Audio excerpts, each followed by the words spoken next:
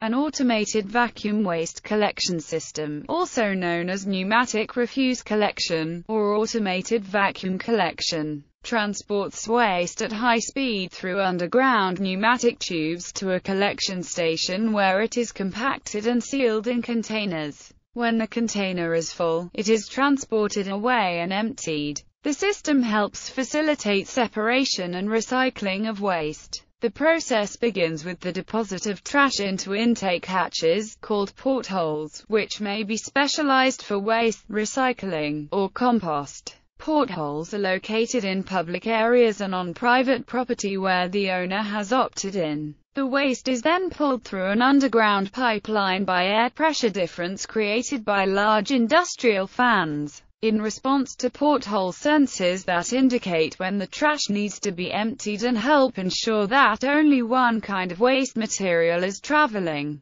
through the pipe at a time. The pipelines converge on a central processing facility that uses automated software to direct the waste to the proper container, from there to be trucked to its final location, such as a landfill or composting plant. History. The first system was created in Sweden in the 1960s, designed by the Swedish corporation AVAC AB. The first installation was in 1961 at Sollefteå Hospital. The first vacuum system for household waste was installed in the new residential district of Orhallenbergen, Sweden in 1965. Current systems. The AVAC proprietary system, AVAC automated waste collection system, is used in more than 30 countries. There are close to 1,000 systems in operation all over the world, in China, Southeast Asia, Korea, the Middle East, the US, South and North Europe.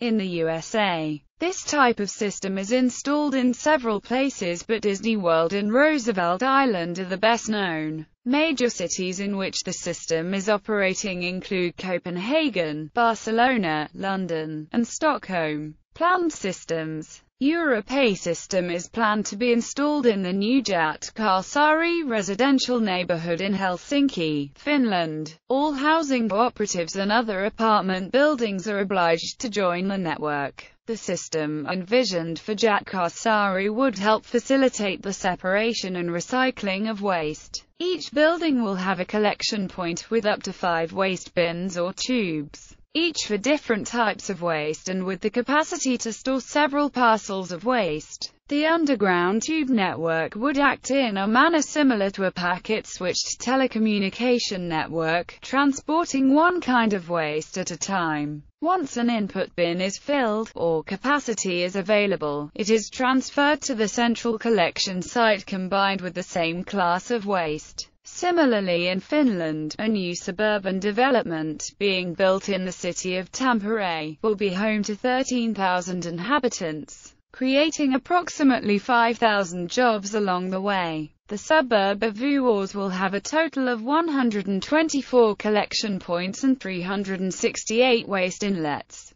The system's daily collection capacity for dry waste, bio-waste, paper, and recyclable cardboard comes to a combined total of 13,000 kilos. The Metro Typhon automatic waste collection system was selected for Vuors since it consumes only a third of the energy compared to conventional pneumatic waste collection solutions, and half of the traditional garbage truck and container-based collection method. When ready, the system will consist of about 400 waste inlets and 13 kilometers of pipework. The Metro Typhon automatic waste collection system has initially started to collect waste in the 2012. In Bergen, Norway, a system designed to cover most of the city centre is under the first phase of construction. For several years pipes have been prepared in the ground during other construction projects. The first part of the system is planned to start operations in the fall of 2015, covering about 3,000 households. North America. A system is planned for a new city center development in Carmel, Indiana. It would service condominiums, businesses, and a hotel. In March 2015, the city of Montreal abandoned its $3 million investment in a plan to install an automated vacuum collection system in the Quartier des Spectacles entertainment district. Middle East. The world's largest AWCS is now being built in the vicinity of Islam's holiest mosque in Mecca, Saudi Arabia. During the Ramadan and Hajj, 600,000 kilos, or 4,500 cubic meters, of waste is generated each day, which puts a heavy demand on those responsible for collecting the waste and litter. In the Metro Typhoon automatic waste collection system, the waste is automatically collected from 74 waste feeding points spread out across the area and then transferred via a 20-kilometer pipe network to a central collection point, keeping all the waste collecting activities out of sight and below ground, with the central collection point well away from the public areas.